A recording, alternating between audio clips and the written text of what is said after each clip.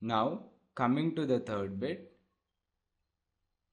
which is 3x minus y is equal to 3. Let this be equation number 1.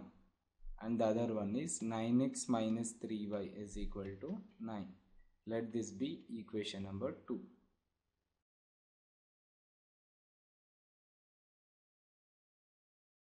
Now the equation number 1 can be written as minus y is equal to 3 minus 3x, and multiplying minus 1 on both sides will be getting y is equal to minus 3 plus 3x.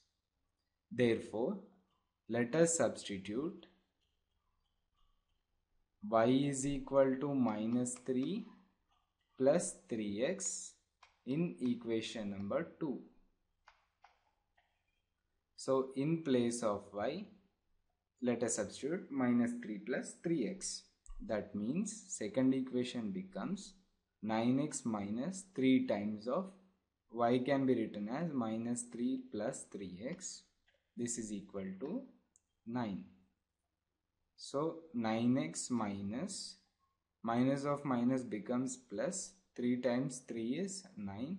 Minus 3 multiplied by 3x becomes minus 9x, which is equal to 9. Now this becomes 9x minus 9x is 0,